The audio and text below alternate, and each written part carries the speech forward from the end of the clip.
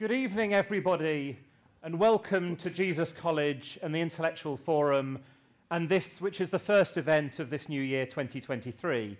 And it's great to have you with us, whether you are here in person in this wonderful Frankopan Hall, or you're watching us online. One of the great things post-pandemic is our ability to have people join us from around the world. And we're well over 120 countries that we've had people come to events now, which would have been very hard to fit in beforehand. Now, some of you I know Jesus College extremely well. For some of you, this may be your first time here, virtually or for real. So I thought I'd just say a couple of words about this place, because it has been a centre of thought and religion for an incredibly long time. It was originally set up in 1144 when the then Bishop of Ely, Nigel, gave a small plot of land to some itinerant nuns. Then developed in the 1150s when King Malcolm of Scotland gave the rest of this land to the nunnery. I still don't fully understand why the King of Scotland owned this, but I'm sure Nicola Sturgeon or somebody can explain. And it continued to develop for a very long time. In 1496, the then Bishop of Ely decided to come and see how things were going with this wonderful religious institution, and he reported that there were two nuns left. One of them was rather elderly, and the other was of ill fame, which you can interpret however you like, and so he kicked all the women out and turned it into an all-male college, something we have since fixed. But there have been many other people over the years who have really led thought, so Cranmer and Malthus, more recently Lisa Jardine, who was a brilliant scholar in so many ways, and perhaps most recently, some of you may know Clean Bandit. Rockaby, I'm seeing a few nods, there's an age profile here, but they were all here as well. And the Intellectual Forum was set up about 6 years ago now to try to get more open discussion and thought and to reach out beyond the boundaries of our college. And it's in that spirit that we are here for what I think will be an absolutely fascinating event tonight. So we're going to hear about the Bloomsbury Lent Book 2023, written by our very own senior tutor, Paul Dominiak, who's had a number of other roles previously here as Dean of the College. Then he travelled many, many miles away to the other side of the road at Westcott before coming back relatively recently. So we'll hear from Paul about the book, and then we have two fantastic discussants to respond and to begin some of the conversation that we have. So it's a great pleasure to have Bishop of Croydon, Rosemary Mallett, and thank you very much for being with us, and Claire Gilbert as well, who runs the Westminster Abbey Institute.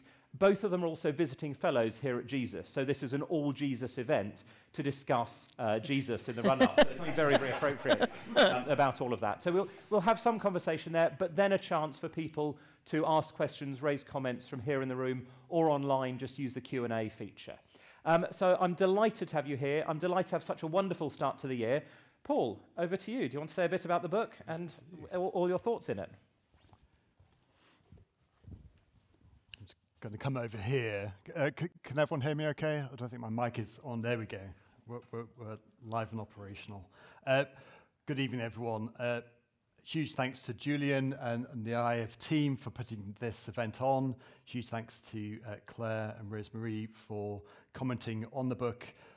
Most of all, thanks to all of you for attending. I'm just very glad the TV pickings were so slim this evening. I've been asked to say just a few words and give a short reading before turning over to Claire and Rosemary.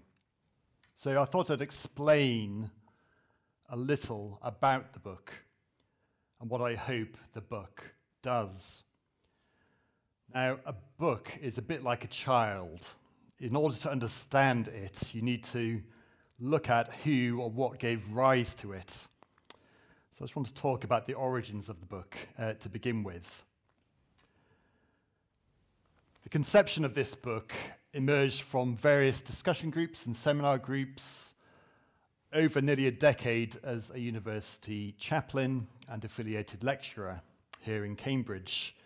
And these groups and seminars in very different ways all touched upon how faith and doubt appear to clash, might or just might well coincide and mutually enrich one another.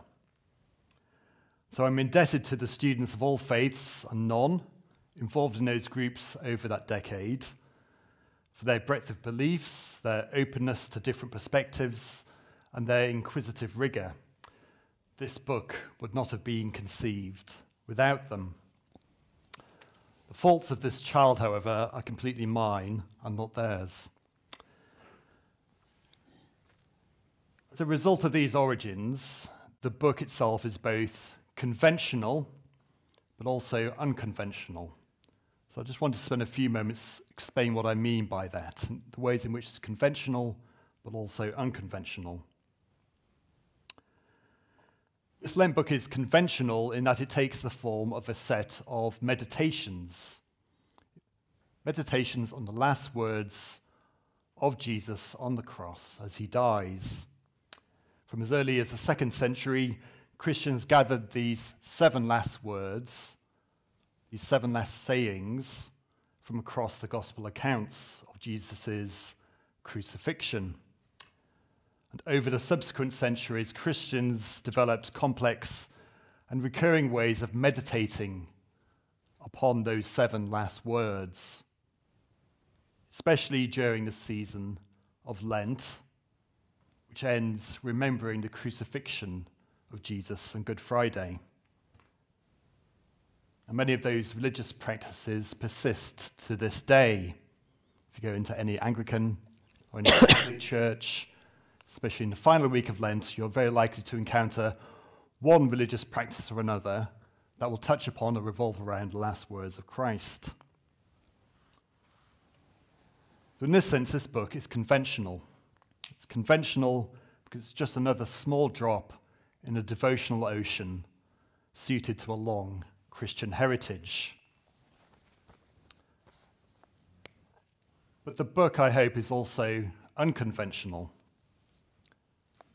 The discussions with students of all faiths and none over the years showed one persisting and common thread that united all perspectives.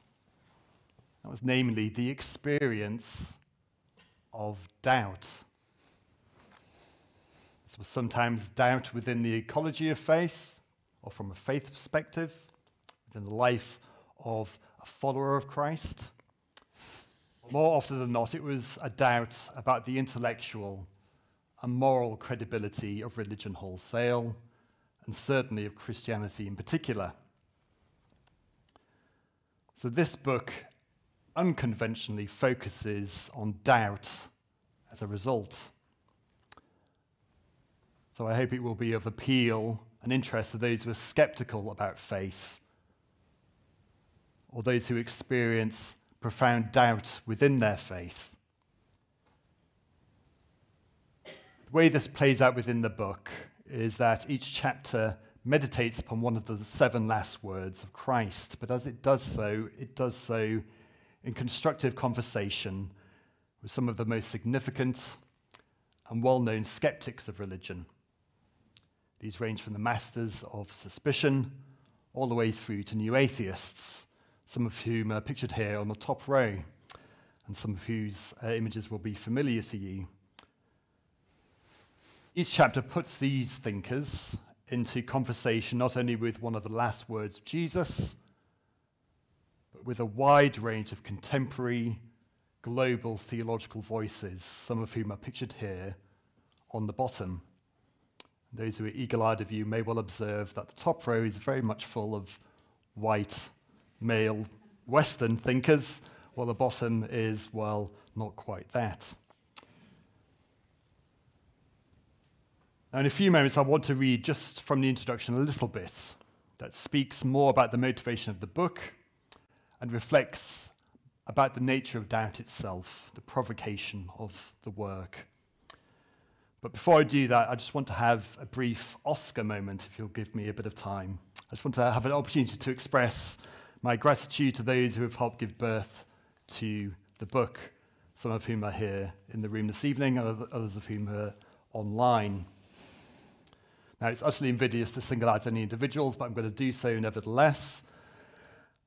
I'm especially grateful for discussions over the years with Guy James, who's over here, with Harry Cheetle, who has sang in the choir here, but also many members, such as Jackie and others, from the choirs of Trinity College and Jesus College, who engaged in conversations over the years, but more broadly with students on tripos and on the Bachelor of Theology degrees at Cambridge. Those conversations were the kind of fertile seedbed out of which this book has grown, and whose perspectives have been enriched by all of those conversations.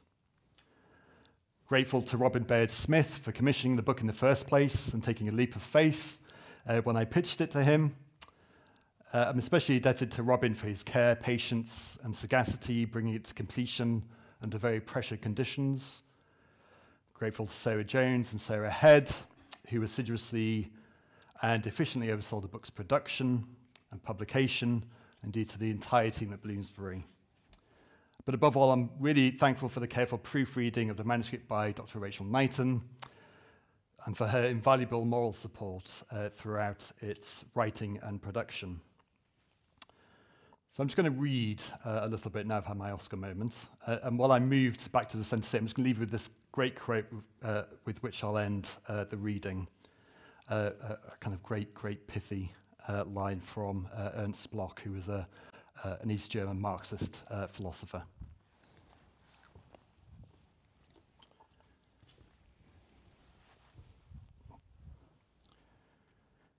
This book focuses on doubt.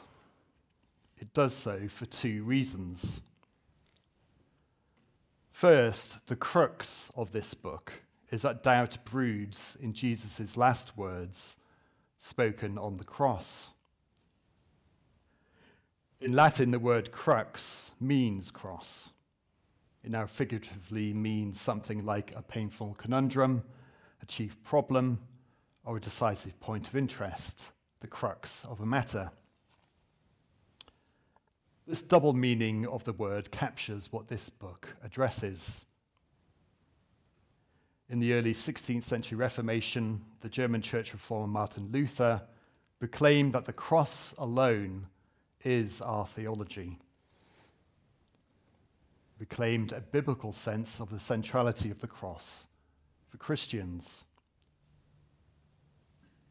Our conundrum, a problem, and decisive interest, however, is that what we hear at the heart of the cross is a lament. The only last word on the cross, repeated in more than one gospel, is Jesus' cry of dereliction. My God, why have you forsaken me? Speaks this word at the falling of dusk in preternatural darkness as he nears his final breath in agony. Might at first consider such doubt to be unremarkable. Ambrose of Milan, an early church bishop and saint, considered that Jesus' doubt on the cross was a very human response to think oneself abandoned. While that remains true, Christians claim that Jesus is God incarnate. We cannot quite so neatly separate out Jesus' humanity and divinity as he speaks this painful last word, so close to death. The one whom Christians recognize in the orthodox formularies of faith as being both fully human and fully divine in one person screams out that God has abandoned him. Little wonder St. Paul writes about the scandal of the cross. At the epicenter of all the last words on the cross, it's a dark and violent word of doubt spoken by God to God in the face of horrendous evil. Shockwaves of this one word shudder through all 7 last words that Jesus speaks.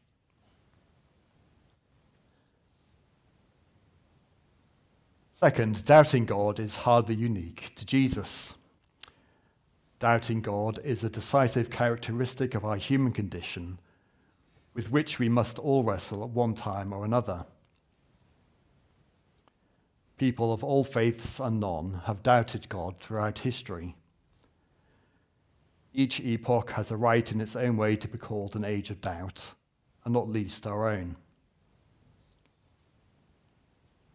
All religious doubt, however, grows from the same root of uncertainty. As soon as we talk about God, we are caught up in a dilemma of faith.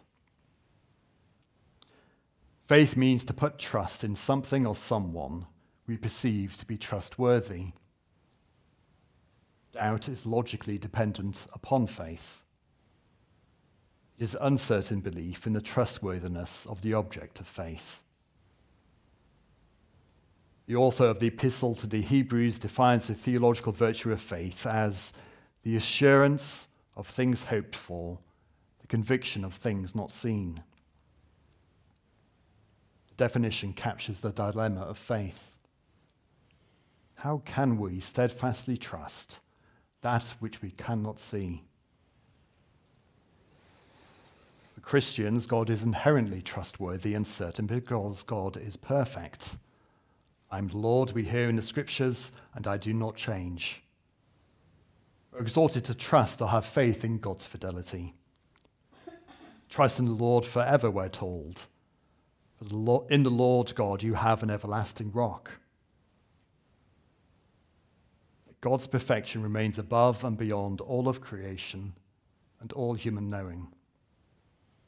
St. Paul puts it, God dwells in unapproachable light, whom no one has ever seen or can see. Elsewhere, St. Paul writes that even as we taste the sweetness of God in this life, for now we see in a mirror darkly. This gap is the falling of dusk on unabashed certainty. Doubt looms in the penumbra between knowledge and ignorance. Doubt attends all experiences of faith. None of us can slip out of our own skin. Neither can we escape the incommensurability between our creaturely finitude and the radical otherness of God. This book joins together these two fallings of dusk: Jesus' doubt on the cross and our common human experience of doubt. This book explores how religious conviction remains possible, even without certainty, and how faith and doubt necessarily coexist. Each chapter in this book meditates then on one of the 7 last words of Christ. And they do so in conversation with some of the great doubters of Christianity and religion in the modern world.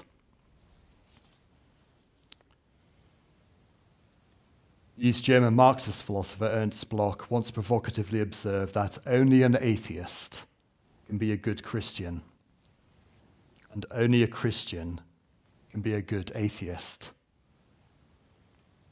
This book plays with that idea to take seriously the radical claims of faith and doubt as mutually refining. And everyone is welcome to this conversation. It's more than enough for me, so I'm going to hand over to wiser people than myself, and to Claire and to Rosemary to give any comments they have. We've cast lots. Oh, I'm just going to make sure I've switched on. We've cast lots, and isn't that somehow biblical? And I'm going to go first. So just to start off by saying that I picked up this book, and we're supposed to potentially use it as a Lent book so that we take it as reflections for groups or for ourselves over a period of time during Lent. I found it very difficult to put down. Once I got past, for me, the challenge of the first chapter on forgiveness. Because each of the concepts doesn't just speak about the last words of Christ, but they speak so deeply to us about how we see Christ in ourselves and how we see ourselves living out our faith honestly, with all the doubt that comes of being people of faith. And the concept of forgiveness, because it plunges straight in to a conversation around issues of racism and the ways in which colonial slavery operated, made me step back into myself and start to think about forgiving and forgetting and what that really means in terms of your own reality. So I found myself challenged at every point, which each of those words, how Jesus challenged the people of the day, how he spoke to them, how he brought them into the conversation, but then, as you rightly say, what it means for us to have that honest conversation about our own response and our own capacity to really walk the way of Christ in the way that he's calling us to do, understanding the fallibility of who we are. And the way in which, for me, you have then engaged the theologians as well as the new atheists or the other speakers, the way you've brought them into conversation enables us also to be part of that conversation, to see the bigger picture, to see the wider picture, to hear more voices, but in a way that doesn't, for me, make the conversation so difficult and so challenging and so abstract that I can't engage and can't be involved. But actually, you've brought the conversation right home in a way that I'm drawn in. And I want to be in that space, in that room, in that conversation with those people and with God and Jesus Christ and the Holy Spirit, all together, understanding what it means to me. Last year I was training some folk locally in the Diocese of Southwark, and somebody, he just came and he said, do you know, I love the way in which you've written that our diocese is scandalously inclusive. We hadn't written that anywhere. So I loved that whatever he read or thought, that's what it said to him. This book, like our Lord, is scandalously inclusive because it will force the reader to read aspects of thinking that they may absolutely disagree with, but it's brought into the room and into the context where we can then reflect on it, cogitate with it, and come out of it more engaged, more enlightened, and more able to have that conversation with others, but more importantly, with God. So for me, this scandalously inclusive book is an excellent text for us to be able to engage with Lent. Thank you very much, Paul. So I read the book far too quickly. I had to in order to be ready for tonight, and I wanted to spend much, much longer on it. I absolutely love its spiritual and intellectual courage.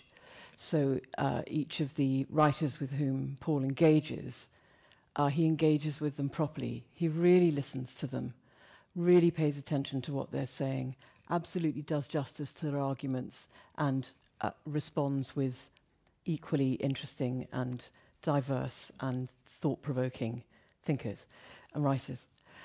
And so what it brought up in me was how important coming into encounter with the other, whoever the other is, how important it is the way that one comes to the encounter. And he cites Julian of Norwich and the way in which she responded to her visions, what she saw in front of her, the crucifix that was in front of her, and engaged with it.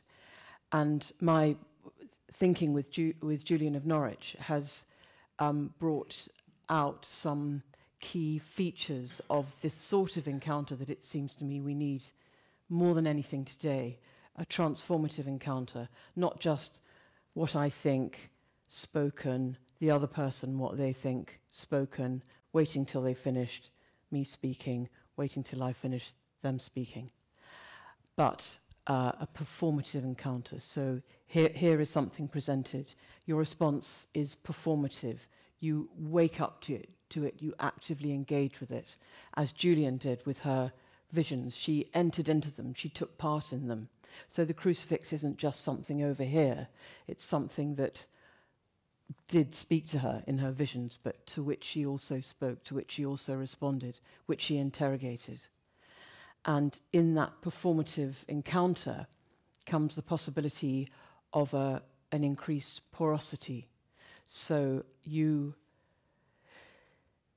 come full of doubt, full of uncertainty, ready to learn. You're summoned as a disciple, not as someone who knows, who's going to interrogate a point of view and decide whether you agree with it or not, but someone who's going to move into a place where you know you're going to be changed, which takes courage, it takes trust. You come as a summoned disciple, already porous to the encounter, and the encounter itself makes you more porous, and then transformation becomes possible. And in so doing, you bring the world that is your world, your niche, to the encounter. You encounter the niche of whoever you're in conversation with, and a new world emerges. And my own thinking on this kind of encounter, this kind of engagement, is it's absolutely essential, because that is the only way we're going to learn to live as we should do now with the planet and with each other, with this porous response, not with the sense of someone who knows, who's got a carapace around them, is negotiating relationship, is in 1 + 1 + 1, who's objectifying nature, who's seeking to control, to make sense of something out there, but somebody who is absolutely soft to the world around them and to what they're meeting. And this kind of encounter, again and again and again, was taking place in the book with all sorts of different thinkers, with such lively consequences. I haven't read a book of theology quite like it for a long time, which absolutely woke me up. It wasn't just something, stuff about Jesus put in a different way, and you kind of go to sleep on it. Well, you absolutely don't with this book, and I'm so grateful for you for writing it, Paul. Thank you. Thanks, Claire. Paul, we want to respond before we... No, we had dinner just before coming over here, and I was really touched and moved and honoured by both Claire's and Rosemary's kind of feedback and responses.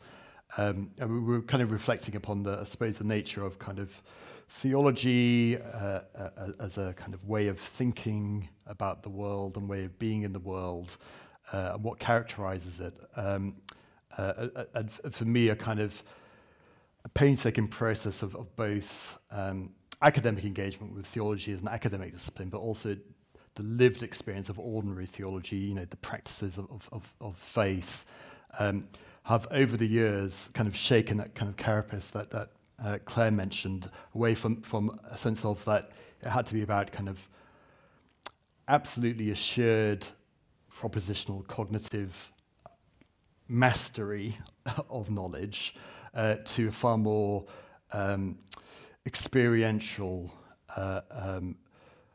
understanding of the root of kind of religious believing, out of which kind of particular cultural and linguistic forms begin to give shape.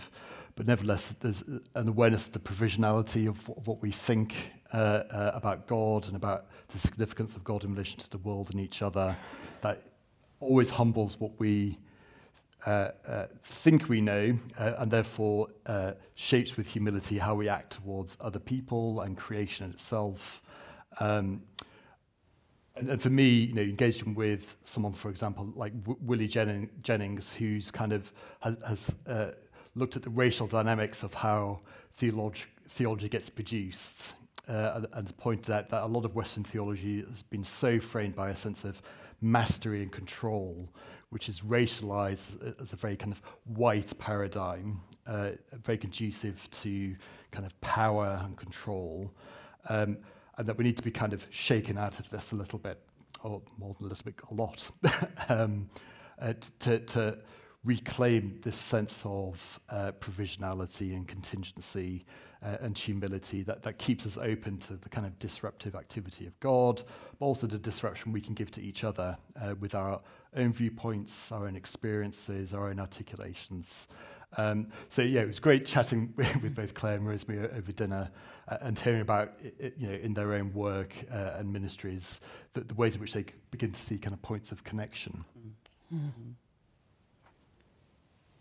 And I suppose I just wanted to add that if in your normal book you won't come across womanist theology, feminist theology, black theology, you won't normally come across them all in one book. But here in this book, they're all brought into the conversation.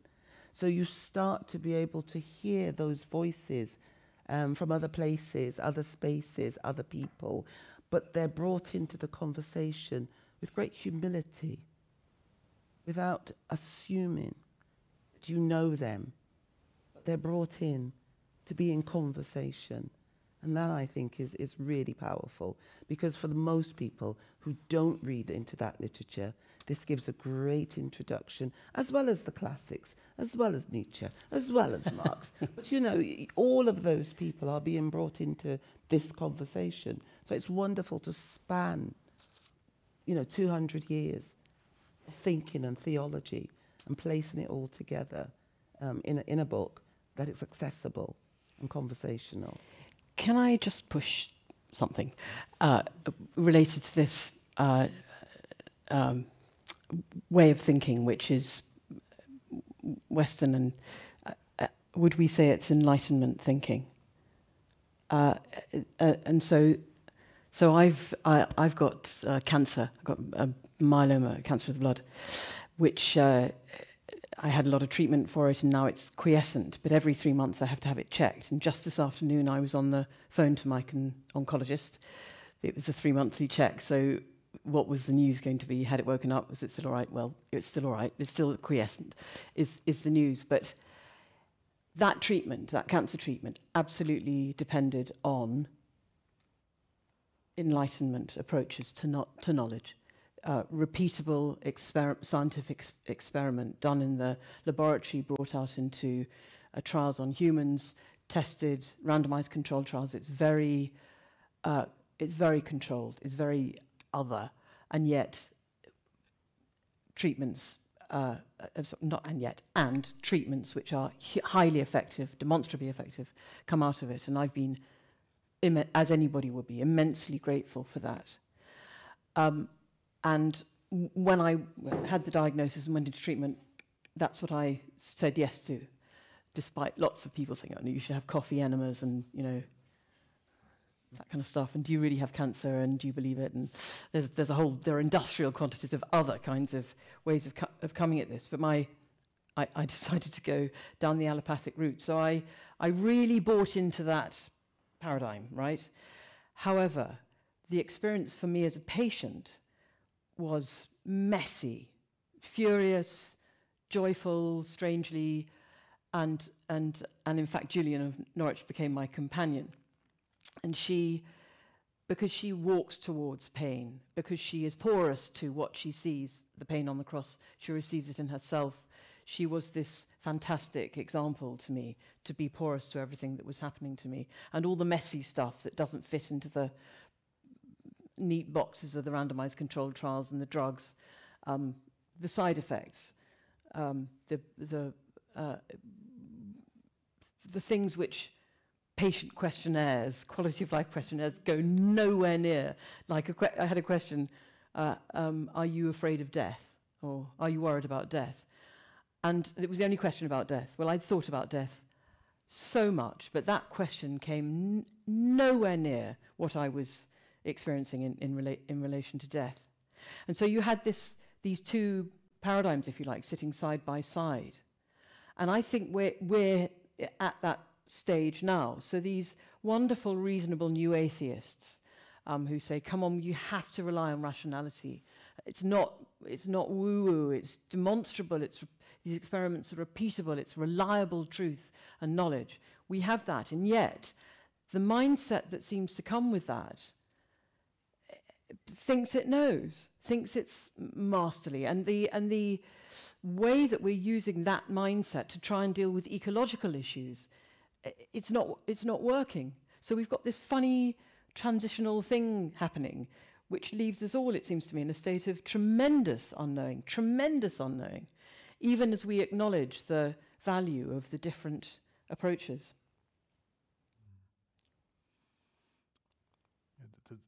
I mentioned this over dinner. It's probably one of my favourite lines in any work of theology ever. It's such a work by someone called Giles Fraser, who's an Anglican priest, but he also is a journalist. But he wrote an academic book on Nietzsche called Redeeming Nietzsche. And he gives a very sympathetic account of Nietzsche and tries to read him theologically before he turns to critiquing aspects. But the critique all hangs on the following, and it's Giles's words, not mine, so excuse the language. But the critique flows out of the idea that Nietzsche cannot take shit seriously. Cannot take shit seriously. In other words, he's afraid actually of the messiness of human life and reality. He doesn't engage in any serious way with the realities of human violence, with the problematics of human power and power relations, and prefers some kind of lofty ideal of the kind of detached Superman and the kind of contemplative philosopher. And that's something that Christianity can offer as a kind of helpful balancing act. Nietzsche is absolutely spot on about the role that resentment or resentment plays in human psychology over perceived injustice. But that actually, if we take shit seriously and the messiness of human life seriously, which Christianity does at its best, we could be aware that rather than claiming we can have some kind of indefatigable final answer to anything, we have to deal with the intricacies and complexities of working through difference to achieve understanding and a material difference in the world, such as with ecology or with race or with class or with gender or with sexuality. So it could be actually a really mutually refining conversation.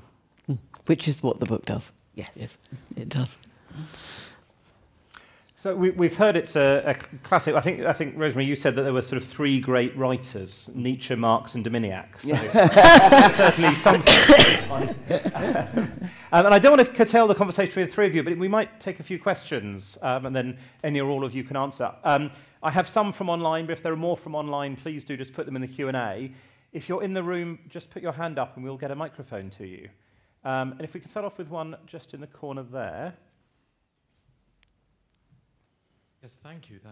I'm really excited. I will buy a copy after this talk. I wonder what you have to say to this. Sometimes, I try to keep up some kind of prayer life, but sometimes I catch myself praying, God, help me with this doubt. I doubt something about you, help me with it. And then, perhaps as a second part, what can you say to the concept of negative capability, which I find very beautiful? It comes from John Keats, and it's about being able to live artfully and productively with non-knowing. Fabulous. Who wants to try those? Good You first. Your book on doubt. Yeah, you. Shall I have Yes, first? you start. That's an absolutely fantastic question. It is. For understandable reasons, I think we often see doubt as somehow inimical to faith or faithfulness, and there's reason for that, even Scripture itself, the Epistle to James talks about being tossed about like a wave in the winds, and to be wary of doubt. But what I think we see in the cross archetypally is failure and doubt in that kind of central word in particular, but even on the cross itself is in the same way of thinking a failure to meet expectations, that human expectations about who Jesus might have been or should be, the very literal failing of the physical body on the cross, and the failure of language and understanding that Jesus himself expresses through this part of Psalm 22, a sense of desolation. So I think what we see is at that moment the incarnation is complete. What's been assumed, what's been taken on by Christ, is the totality of human life, including its provisionality, its limits, its messiness, and that's actually taken up through Christ into the heart of God. So that kind of faithful wrestling with doubt is something that is faithful. It's not contrary to it. And we see this time and time again in thinkers like Augustine of Hippo, in Confessions. He begins every kind of book with a kind of prayer or soliloquy kind of directed towards God, asking for understanding, almost begging for it, but also recognizing the provisionality of what theological knowledge he's able to kind of wrestle with. For me, that is where that kind of Keats notion of negative capability kind of comes in. This introduces a spark of creativity. It's a way in which the human creature made in the image of God is a creative agent, because it's made in the image of God, who is the creator. And the kind of limits, the finitude, the temporality of that is a diminishment of the perfection of God, but that's not a negative or pejorative thing. That's just a mark of our creatureliness. It's something to rejoice in. It's a way in which we're sharing in our own diminished way a similitude of God's creative activity. And just as God has descended into the messiness of human life in Christ, that messiness is taken up into the heart of God. And it's not a problem. It is something to be celebrated. It's a way in which there's a faithful relationship between God and creation. And I think I just want to say, once you've read this book, you'll stop asking God to take away your doubt. You'll embrace it. That's it. And that's exactly why I wanted Paul to answer, because throughout the whole book, but particularly if you go to the chapter 4 on why, you will be able to just walk into that conversation. And I do think, as Paul says, it's natural for us to doubt. So much of our lament comes out because we are not sure, and that's why we have those conversations, and that's perfectly human and natural. And it's more than that. It's creative. It's beautiful. Yeah. Well, it's full of potential. It is. If we were sure, we'd be Absolutely. really boring for one thing, and useless. Yeah. Useless. Well, that's exactly what I'm trying to say. It is humanity itself. And doubt is part of that. Yeah. And so we shouldn't see it as a negativity, but we should see it as part of the essence of, that groaning and that wrestling and becoming. Doubt fills in that and enables us to move forward. So without doubt, I don't know how we would even move to the next stage of who we're called to be. And it's painful, and that's just part of the deal as well. Yeah. We shouldn't be looking for certainty and happiness, actually. I don't think. I suppose we can't help it, but I think it's, that they're dead ends, aren't they? By definition, they're dead ends. I'll try to fit in as many questions as we can. Yes, sorry.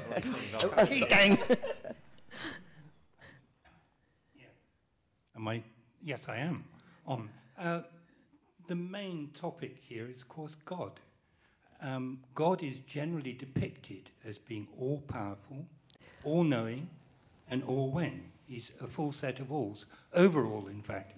And his main message to humans is through his Bible, is claimed.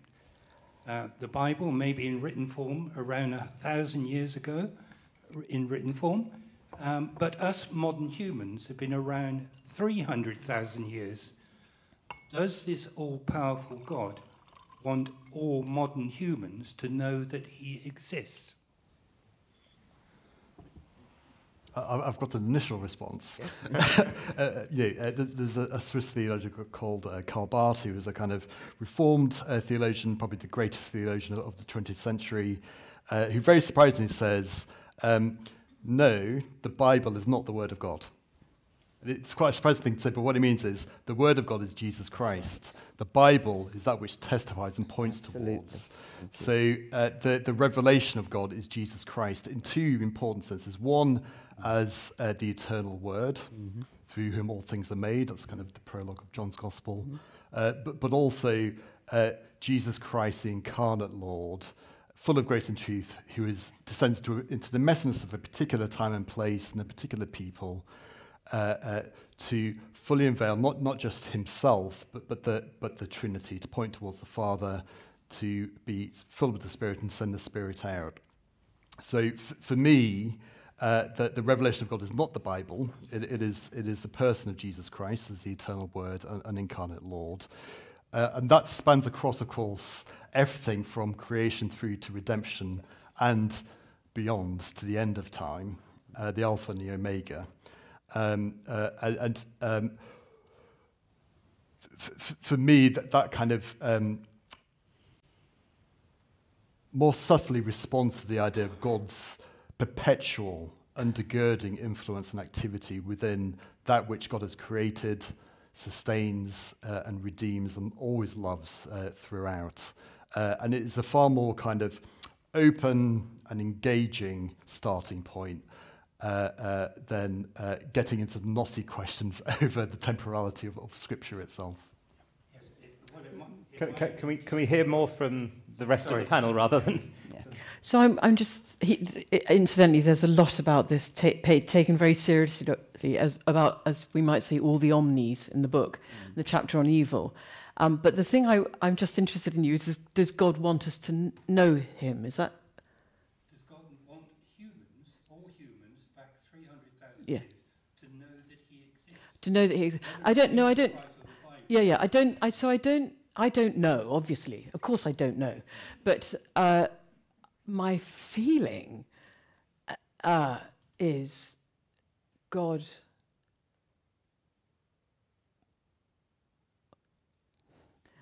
wants our love.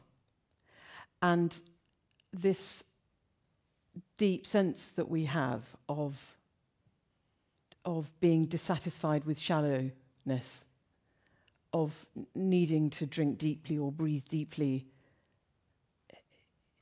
in peace and stillness and sense of divinity. I think it's like God going like that. And again, the book talks about that in the chapter on thirst. So it's not knowing. That, in my view, is this Enlightenment mindset, which is very recent. It's not, Bible recent. It's a few hundred years recent. It's a very human construct and a recent human construct about the nature of knowledge, making God in our own image and turning him into someone who wants us to know him. In what way? It's a very unsatisfactory frame, not one that makes any sense to me. No, I think we should get some more questions, because I completely agree with you, and that's where I was going to go if I answered first on the Word of God being our Lord Jesus Christ. Fantastic. I'm going to take a question right at the back and then a couple from online, and then I can see lots of hands up, so... Maybe take two or three. Yeah. I guess I wanted to... You mentioned Psalm 22, which is obviously what Jesus is quoting on the cross. I suppose I just want to hear, anyone's reflections on what exactly that means in terms of if my God, why have you forsaken me, is an expression of doubt, is the fact that Jesus is quoting a psalm that then kind of redeems itself in the end. Is it only doubt insofar that it's backed up by certainty, in which case is it doubt at all? Like, what is he doing by quoting, and what does it mean for Christ to create Scripture by quoting Scripture, and what was being said about being made in his image? why does Jesus choose his last words in the image of the psalmist? I guess. Sorry, it's a bit rambly. No, because That's a good question. Geez, it's a good question. Certainly lots of biblical commentators say that Jesus, by quoting that one line, of course, intends the whole of the psalm, and therefore we should see this not as a cry of desolation, but actually a way of invoking the totality, even in the moment of what seemingly is utter despair and abandonment. God is present. I can understand that the integrity of that kind of scriptural argument, absolutely. However, it seems a bit odd to make that claim, given two things. One, he is on the cross in utter agony, dying. So to doubt that he actually intends that quite literally seems a little bit tenuous to me. I'm sure if I was undergoing such absolute agony, the line I would want to communicate and mean is that particular line, not the totality of the psalm.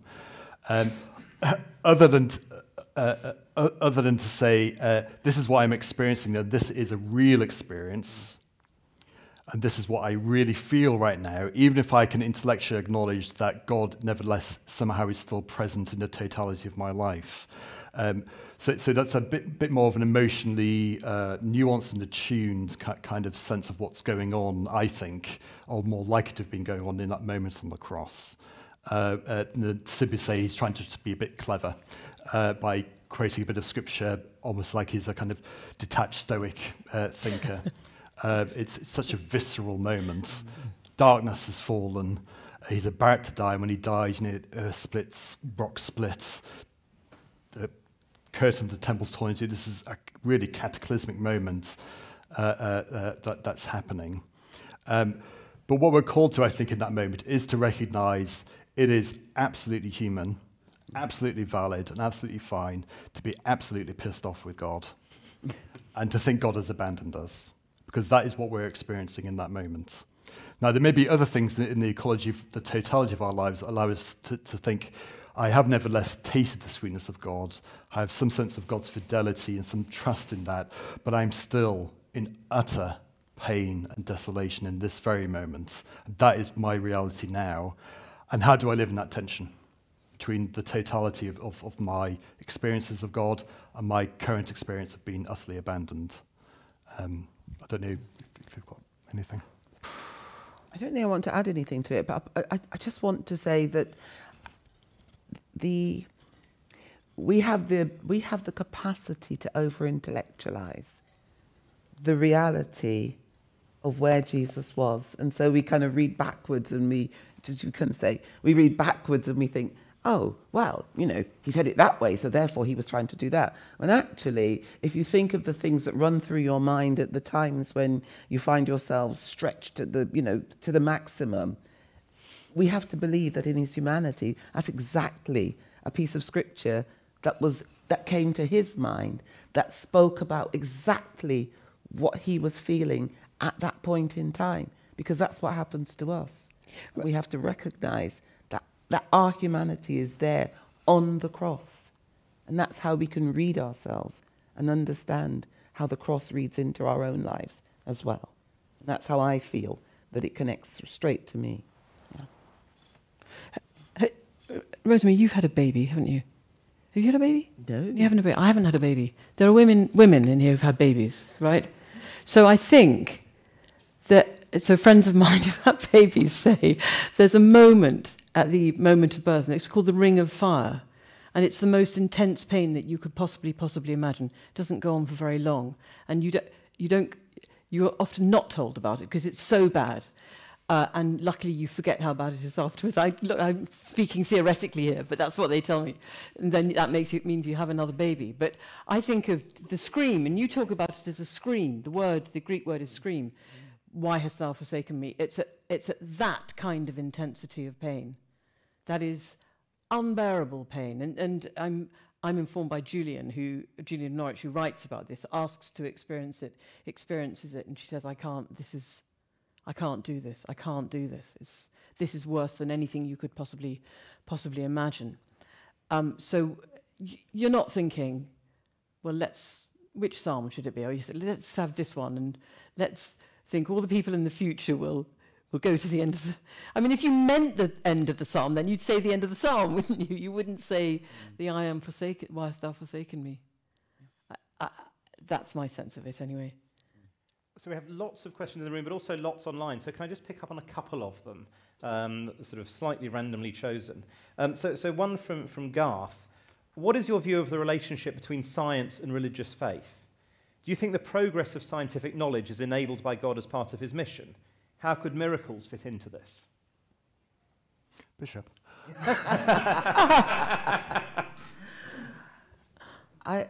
Well, the answer is absolutely yes, because all of who we are, I think it's your conversation about cancer and about the knowledge that we have gained as human people, that God has enabled us to grow and to know and to do all these wonderful things that we can do in the world. But the other part of it is the mess that we make, that the knowledge that we gain and the beauty that we enable, we then, the flip side of it is that we then find ways to use it for ill, and we create the most horrendous challenges that the world is facing at the moment. So I do believe that it is God gives us this capacity, but at the same time, part of our human weakness and frailty is to then misuse science, misuse the great knowledge that we get, and then create the damage that we see in the world at the moment. So I do think it is of God. Yes. I also think it's very good for us to put things which are completely, apparently, mutually exclusive together in our minds and not just dismiss one for the sake of holding to the other.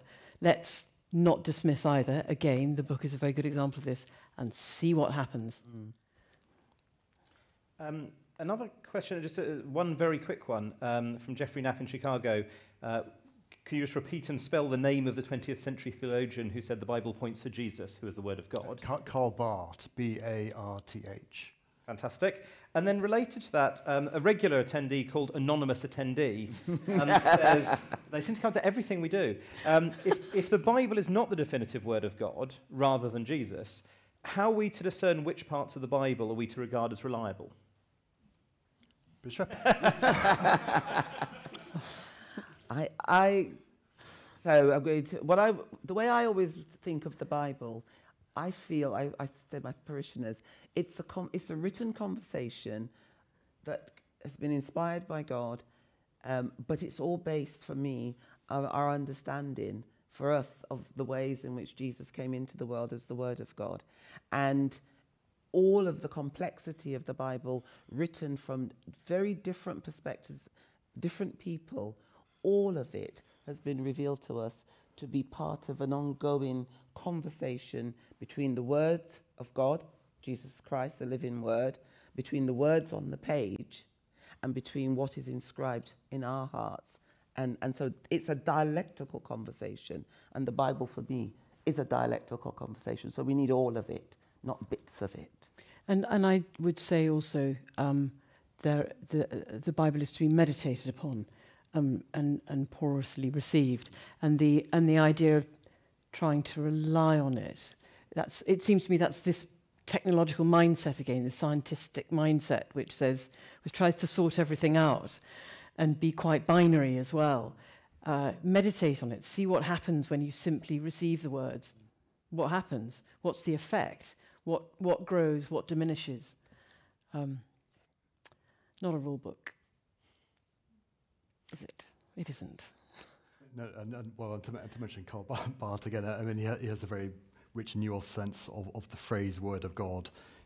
So in one sense, it refers primarily to Jesus Christ. It can refer, of course, as a synonym for the Holy Scriptures, as a witness to the revelation of Jesus Christ, but also can refer to the dialogical activity of the faithful.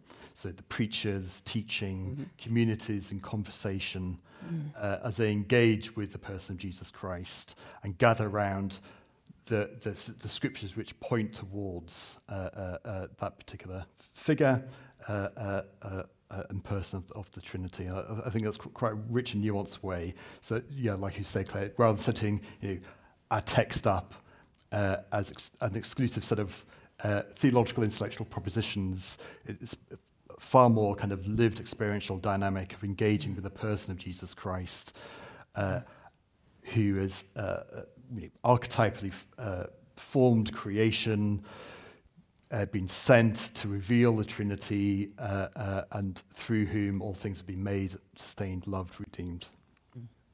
I'll come back in the room. There's a number of hands up, so can I ask particularly the questioners to be brief? Yeah. Good luck, Guy. I really enjoyed the discussion.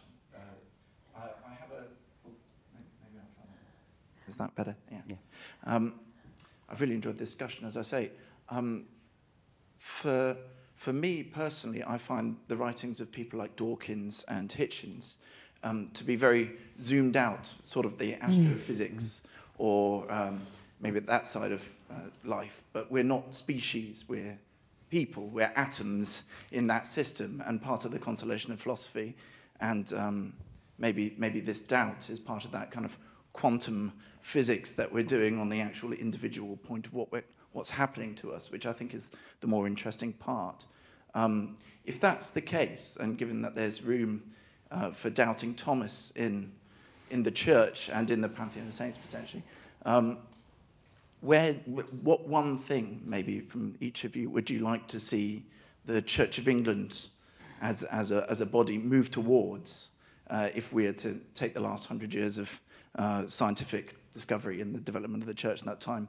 What do you think will be happening in the next 100 years? What does the Church of England need to be able to do to be able to talk intelligently to that wide church that we have of doubters? For me, it's to stop speaking and start listening, and to work on interpreting that listening theologically.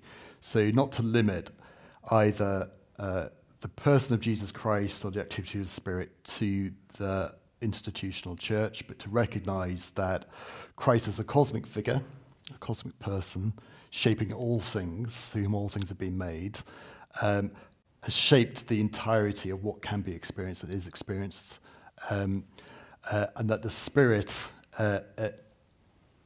energizes that kind of creativity and productivity. So actually, rather than thinking we know and can wag a finger, yes to this, no to that, that perhaps we now need to be a lot more ready and able to pause, stop, listen, and learn from when people wag their fingers at us, because perhaps they're wagging their finger and they're right.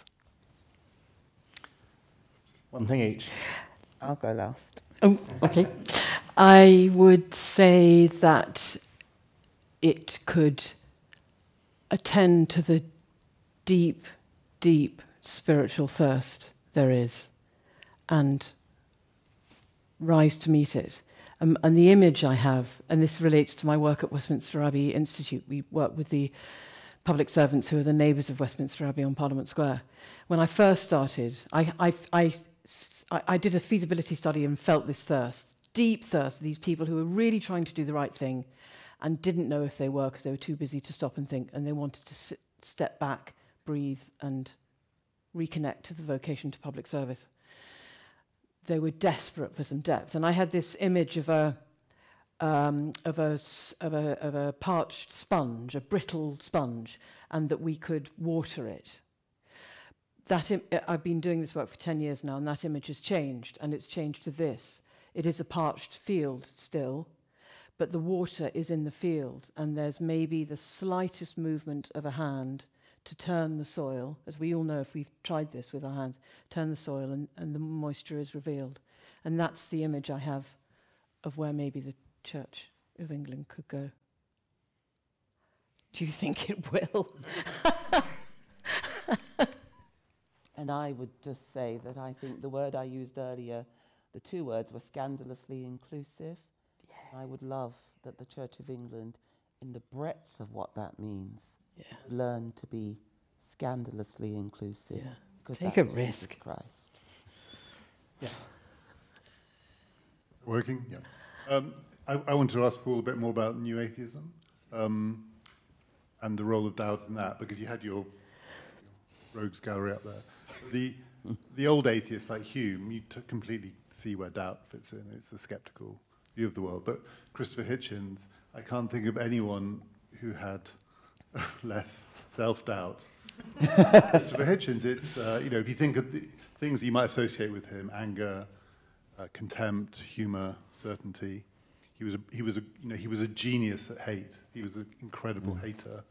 In his autobiography, there's a bit where he says, when the fatwa was issued against Salman Rushdie, he was ecstatic because he knew for the rest of his life who he could hate, anyone who didn't stand up for Salman Rushdie.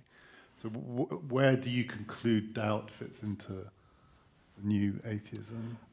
I think it's half complete. So I have great sympathies, I have to say, with the new atheists. And I think, I'll be hard pushed to disagree with a lot of their kind of diagnosis, whether that's kind of over the political problems that are often come out of a consequence of religious extremism, or even kind of more quotidian, everyday kind of religious belief, or they're kind of taking down of particular theological framings of God and religious belief.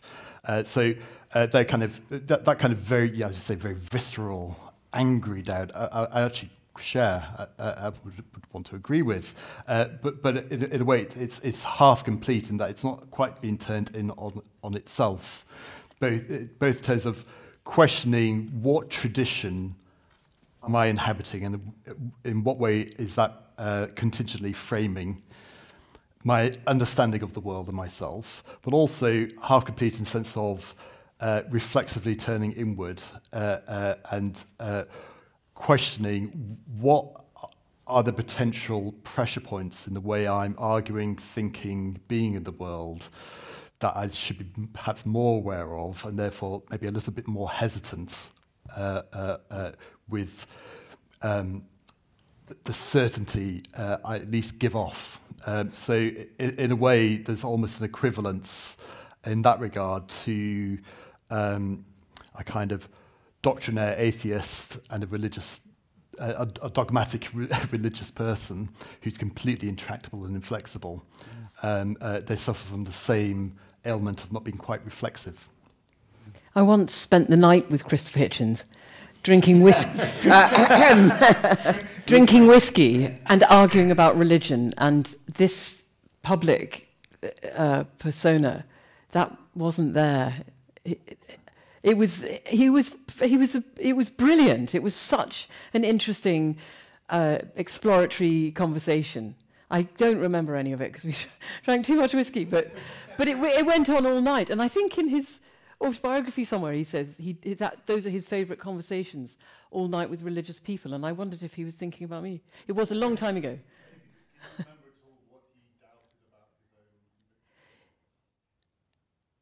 Well, I know it doesn't, but the conversation was not one between two people who thought they knew what was true.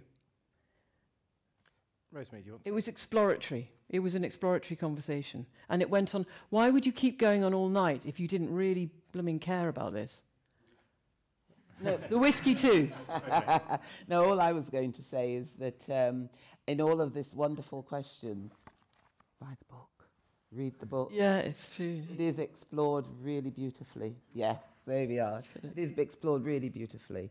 So, and some of the words that I'm hearing that we haven't even mentioned here that are really important. So words like anger, words, that are explored, like hate, they're all, these are explored deeply and help us to, I think, just come to a more gentler understanding of where people's positions can be and how we can take diagnoses and still enable ourselves to go forward, not necessarily taking their prognosis, but really reflecting on the diagnosis that people have made of us and our faith and our certainty. Isn't it liberating to think you can accept a diagnosis but you don't have to accept the prognosis because you get the best, don't you?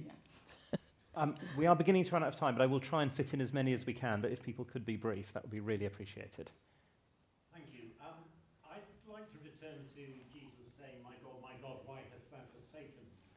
I must admit, I have not seen it so much as an expression of doubt as shock and horror and surprise.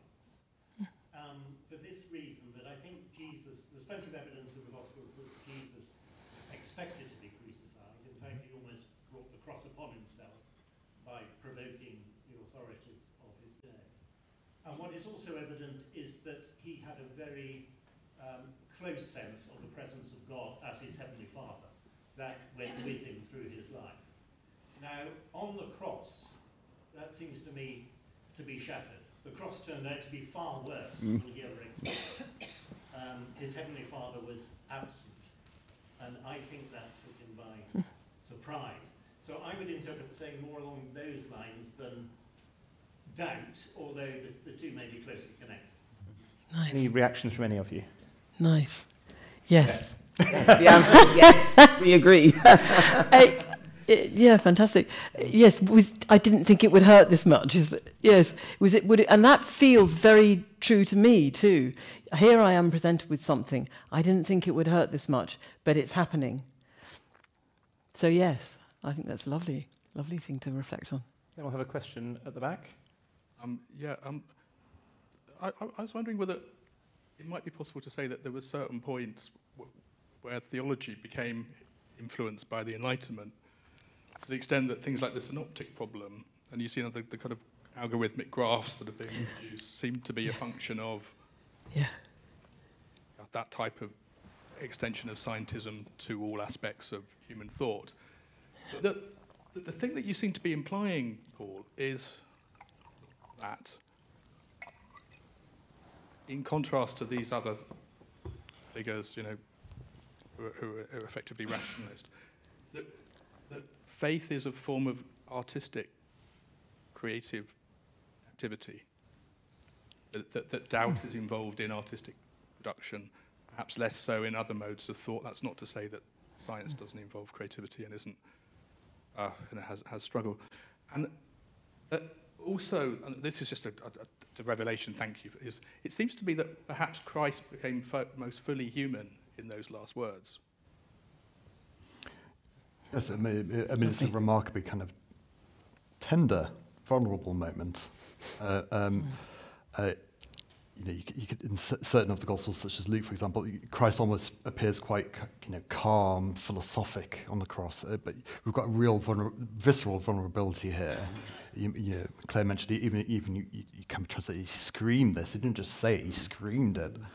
I was quoting you, just to be clear, in the book. I'll check my sources, Claire.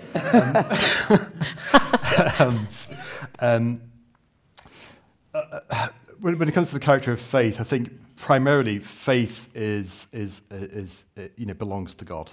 In the sense that God is the one who is faithful. We have that great piece of scripture. The one who calls is faithful. And when we experience faith, we're sharing in something about the characteristic of God as trustworthy. It inspires that kind of response, but it's given to us as a gift as well. It is that kind of almost kind of co-creative thing. But the radical priority begins with God's action, God's grace, both in the revelation of God's character as being trustworthy and sure, but the self-disclosure to us, the gifting of that sense to us in faith. But the life of faith certainly is one full of creativity, or it should be, because that always recognises the kind of contingency of things, the kind of responsibility to, faith to seek understanding, to wrestle with God like Jacob wrestles with the kind of angel, and is wounded as a result, but has a new identity as a result as well. So at its best, faith is a really, really beautiful thing. At its very worst, it is a very potentially damaging thing if it becomes a straitjacket rather than an invitation to freedom. That's my experience. And good science is full of doubt, of course.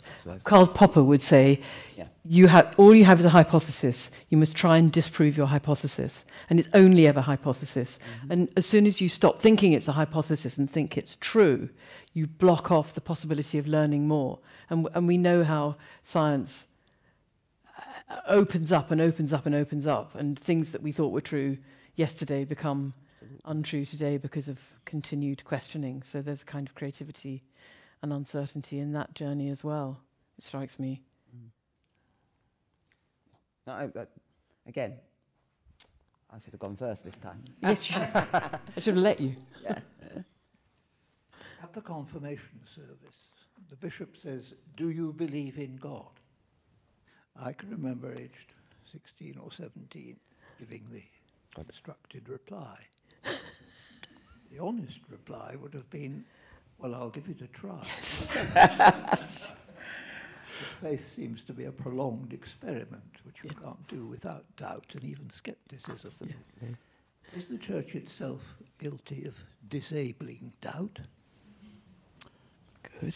Bishop. Yeah. Go on, you do the... I love this. I think the comment that you've made is absolutely right, because it is constantly for us to be in that engaged relationship with God and our faith.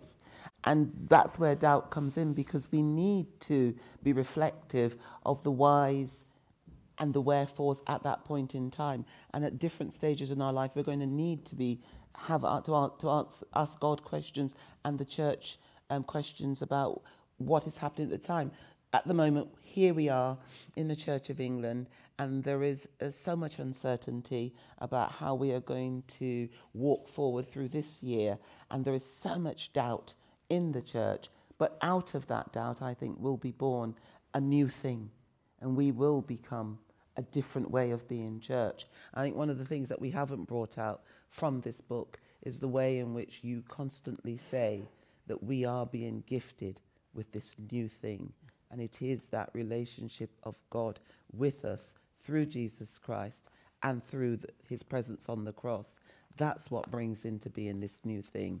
And I think that the Church of England and any church needs to know that they are not the certainty. God is, and we are the provisional, and we need to remember that and live with that. I think confirmation should be a much more dramatic thing. It's way too anodyne, don't you think? Well, I wasn't teaching the class.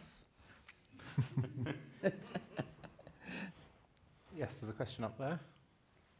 Thank you, Paul, so much for the gift of the book and everybody for the discussion.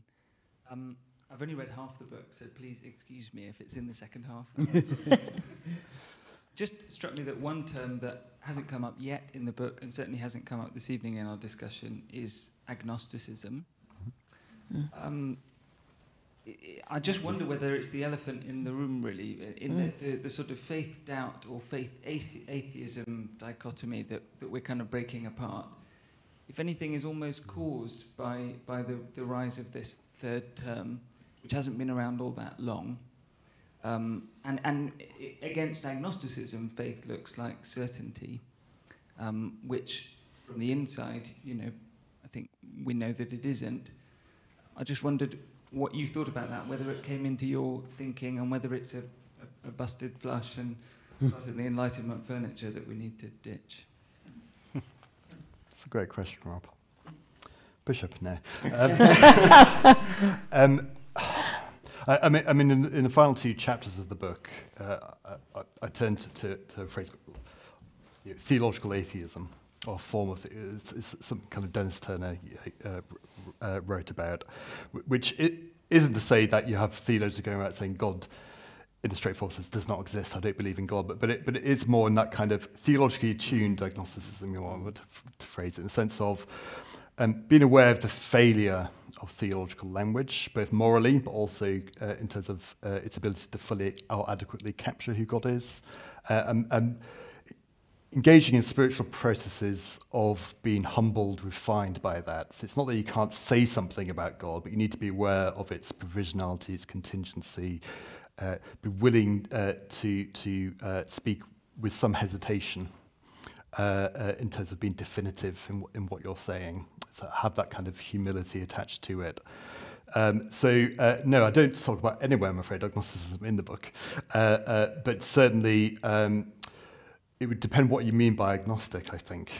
I think if it was one marked by that kind of epistemological curiosity, but also humility, that is open to disruption, I'd be comfortable with it. But if simply it would be an undecided, I'd be less comfortable with that, because I think we need to be. It's not that we need to be paralysed into not acting in light of our beliefs, but simply to be framed, to remain open that can change. We can be disrupted in what we currently think we know, or proclaim or say.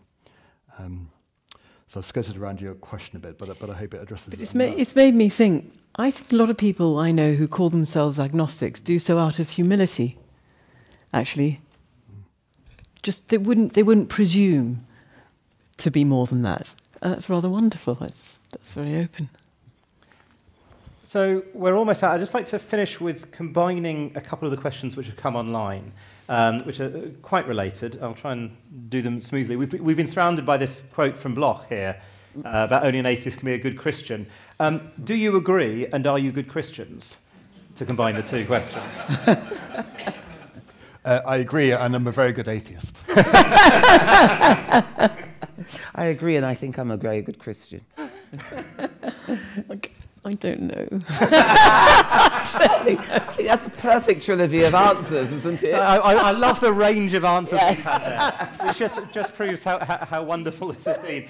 I don't know what the correct word is for a trinity of Jesuins, but you have been a fantastic trio tonight. So, Rosemary, Paul, Claire, thank you so very much for being with us.